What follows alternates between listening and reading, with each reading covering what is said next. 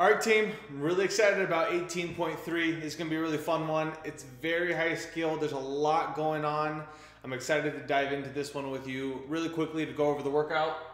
2 rounds for time, 100 double unders, 20 overhead squats at 115 and 80 pounds, another 100 double unders, 12 muscle ups, another 100 double unders, 12 dumbbell snatches, another 100 double unders, 12 bar muscle ups. That's round 1, and we've already done 400 double unders. Let's shake that off. It's going to be good. 2 rounds of that. I think we're going to see some big things. I think we're going to see a lot of cool things in this workout from the community. First things first, I think that we're going to see a lot of people overcome their struggle with double unders. So just remember, practice, practice, practice, practice. You have a whole weekend to do so. And then I think we're going to see a lot of people get their first muscle up. I love seeing that. Muscle ups were something that were very hard for me transitioning from football to CrossFit.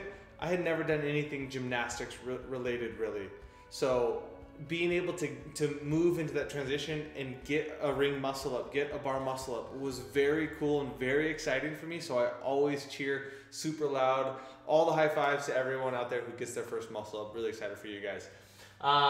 Let's dive into this really quick. There's a lot I want to cover.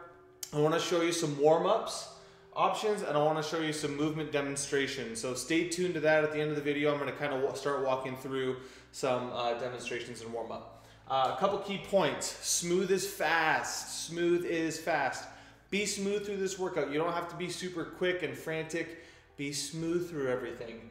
That going into the next thing, if you're smooth, you're going to be fast, but being smooth is also going to help manage your heart rate. This workout is going to be, your heart rate is just going to go through the roof if you let it too soon. So I don't want you to be sucking wind 3 minutes in. Be smart about how you approach this. 100 double unders into 20 overhead squats, great, no big deal. Into another 100 double unders though, your heart rate's all of a sudden going to start to be spiking a little bit, and you're 3 minutes in, and you haven't even gotten to the muscle ups. So be smart there, manage that really well, because all of a sudden you're here and your heart rate's through the roof and you can't get a muscle up. You have to wait until your heart rate settles back down. So if you need to, take a couple breaks on your double unders. Be smart about that. Just make sure your rep cycle on your double unders is fast, or if you're doing single unders, same thing. Be smart about that, manage your heart rate. As you can see here, dubs, they're a heart rate trap. So if you're looking to go unbroken on your double unders, well, great. You're gonna go unbroken on your double unders, but your heart rate is gonna go through the roof. So if that's your case and you wanna play that game, great, your heart rate's gonna be very high when you get into the muscle ups. If not, you can manage that. You can keep a low heart rate, take a couple breaks, manage your heart rate there. Double unders are a heart rate trap. Be smart. Another key point, save energy. Save as much energy as you can throughout this workout. Don't do things in a wasteful manner. Be very efficient with your movement. One of the important things in this is because it's so high skilled, you can be a little inefficient throughout the workout, and all of a sudden it bites you in the butt towards the end of the workout, or your double unders start to fatigue. Your muscle ups all of a sudden go out the window because your double unders were inefficient and your shoulders are fried, so now you can't do muscle ups. There's a lot of ways to be inefficient in this workout, and that can cause some problem with another movement. There's a lot of interference here. This is just a shoulder workout. Shoulders, shoulders, shoulders everywhere. So be smart about that, save energy, practice efficient movement. That leading into save your shoulders. In everything you do, try to find a way to relax your shoulders, take pressure off your shoulders, just kind of be smooth throughout the whole workout. Again, this is a very high skill workout, so practice the movements, possibly over the whole weekend. For some of you, you're like, gung-ho, Thursday night, I'm gonna do it. Friday morning, I'm gonna do the workout. I'm gonna hit Friday Night Lights with everybody. And you've only given yourself a day to practice the movements. Take the whole weekend if you have to. Let's maximize our open performance by being smart, managing our time, relearning the basics of these movements, the fundamentals of these movements. So when we get to the point of doing the workout, we're more efficient, we can be way smoother, and we can manage that heart rate and save energy throughout the whole workout. So don't be ashamed, take the time, get with some friends, watch some videos, practice the movements, figure out how you want to approach those. With a quick warm-up, we'll go over this again really quick, but something I was thinking would be good is go for a 10-minute bike or row on the assault bike or on the Concept 2 rower. Do some shoulder and hip activation, and I will show you what that looks like. I'm actually going to show you a little bit what I do for shoulder activation and what I do for hip activation. Do some stretching and some mobility work. I'll show you a pec stretch that I do. It's very basic, very simple, and then as well as some mobility with the ball that I do. I like to do a little bit, kind of open up the shoulder before I do muscle ups, and then as well as just a quick hamstring and calf stretch that I enjoy. I always think kind of helps me warm up a little bit for double unders. Couple key points on movements, and I'll show you this again when we go through and walk through the movements, but on the overhead squats, one of the main things I want you to think about on a regular basis through the movement, stack your wrists over your ankles. So when the bar is overhead, I want your wrist over your ankles. That means you're a good, solid position, the bar is overhead, you're in line, it's stacked in the most efficient manner. On the ring muscle ups, have fast elbows. Fast elbows are extremely important. I've seen too many people have enough power to get high enough to get a muscle up, but they don't turn their elbows over fast enough to be able to support the catch. So have fast elbows. Dumbbell snatch. Be smart on your transition. You can waste a lot of time transitioning the dumbbell, and you can also just kind of wear yourself out a little bit if you're not doing it well and you're not doing it smart. Bar muscle up. Have a strong hip extension. It's a little bit easier to turn over on a bar muscle up in my opinion, but it's also a little easier to lose the hip extension and all of a sudden we start to pull too early. So have a strong hip extension. On the double unders, don't muscle it. Double unders should be smooth and consistent. You should be able to breathe during your double unders. You should be able to, when you want to take a breath, take a breath. Don't muscle it. If you're muscling it, your shoulders are going to tire out, your heart rate's going to go through the roof. So we're going to go over to the warm-up options, and we're going to start going through the warm-up options. I'll show you what those look like, and then we'll work through the movements as well. So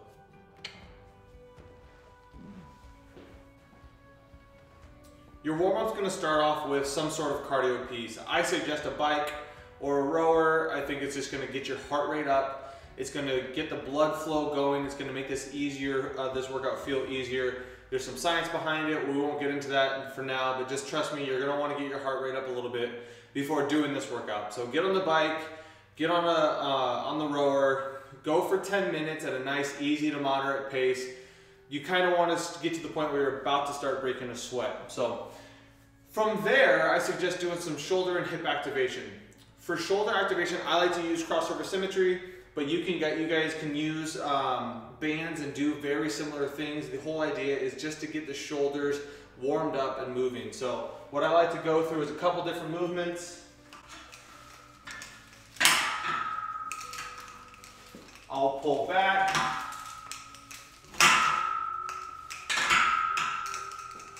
Pull down.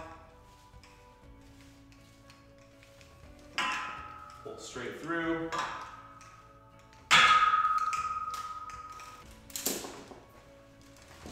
Up.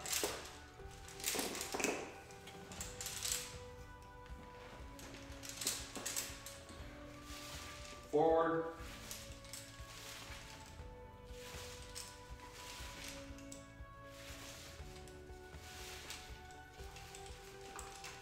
Pressing.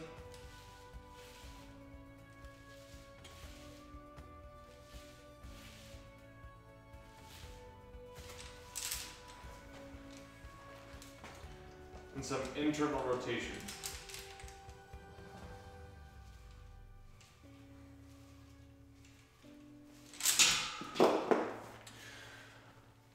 So for your shoulders, what I like to do is I like to do 8 reps per movement, pausing 2 seconds at the top of each movement. Give that a shot. You could replicate that with bands. There's many different stretches that you can do with the band. Just find things to activate the shoulder in different planes. Again, you can take that band, you can step on it, you can do a lot of similar things. I suggest using a light band You don't want a heavy band because you don't want to tire your shoulders out. You just want to get them warmed up, get them activated. For my hips, I like to do this thing called 7-way hips. I'm just going to run you guys through that really quick, but I go through 7 movements, 10 reps per movement on each side. You also look really good. So here, making sure the glute, you want to roll forward on your hip a little bit, making sure the glute is the thing that's working the most. Up this way, 10 reps. 10 reps. Back, 10 reps. Forward and back. Circles forward. Circles backwards, both 10 reps. And then a bicycle. Flip over, do the other side. That's what I like to do for my hip activation. It kind of gets all the blood flow going, loosens up my IT bands quite a bit, which really I think affect the calves quite a bit in my opinion. So I like to just make sure that all of my backside is nice and relaxed, especially for that amount of double unders. The next thing, just a couple stretches that I'll make sure that I do since I'm down here. I like to do for my calves and my hamstrings, I like to lay on my back, pull on my toe, lay my head back, and I feel this stretch through the back of my calf and my hamstring. This is one that I like to do together, especially when doing double unders. I feel like it warms me up really well. The other stretch I like to do is just crossing over, reaching down. Great stretch, love that one. For my pecs, I like to grab a beam, rotate,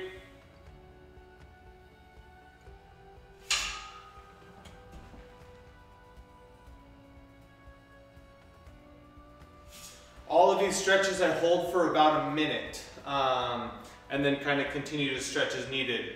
For mobility, for your pecs, what I like to do is I like to take a lacrosse ball, and for my, especially for my muscle ups, get right into the shoulder pec insertion, lean against something, especially a beam, and move through different planes.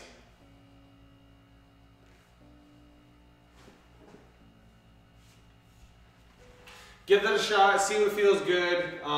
It's just a great way to get warmed up.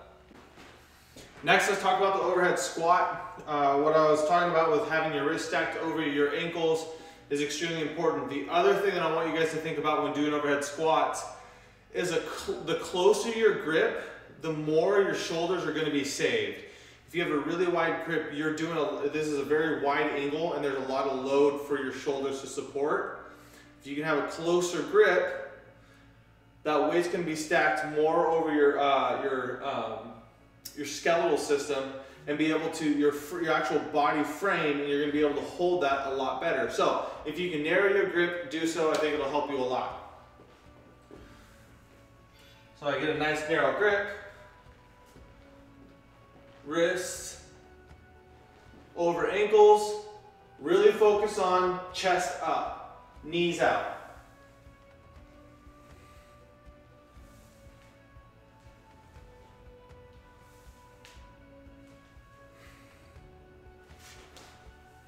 Focus on that. It's going to be really good for you guys. Help you guys out a lot. For your dumbbell snatch, one of the couple of notes on the dumbbell snatch: don't hold the dumbbell overhead. Don't pause overhead.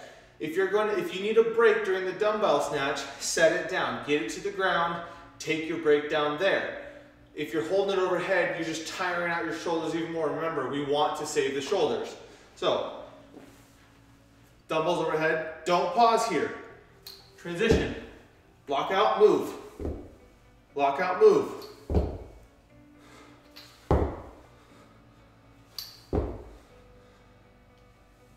Making sure both dumbbell heads touch the ground at some point. And again, if you're starting to get tired during the dumbbell snatches and need a break, set it down. Double unders.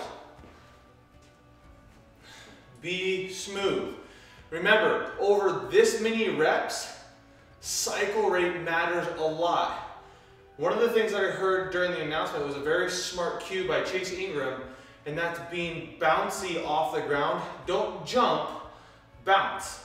Be really light on your feet and quick to get off the ground. Don't bend your knees a lot. The more time, like if you're bending your knees and you're jumping, you're spending a lot of time on the ground and you're having to use a lot of muscle to be able to get yourself back up. Your reps are also going to be slower. So make sure that you're being bouncy and you're quick with movement. Hands down by your side, using your wrists to move the rope, not your shoulders.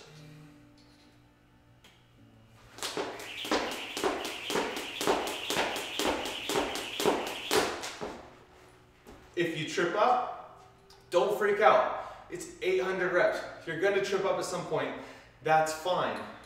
Take a deep breath, get right back into the movement.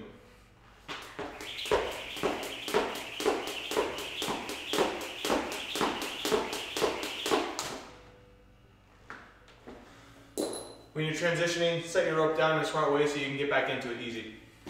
Let's talk about the muscle up.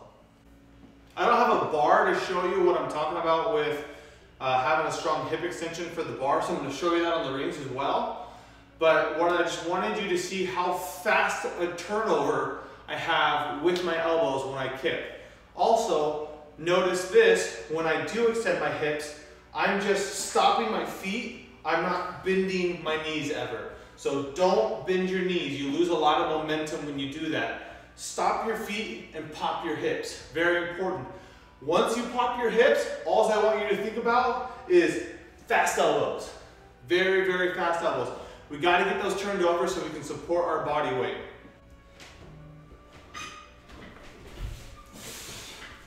The other thing I want you to think about is not resting up at the top. If you're resting up at the top, you're wasting energy, you're tiring your shoulders and your triceps out. So again, I'm going to show you another rep. Watch how fast and how violent I pop my hips and then how quick I am with my elbow turnover.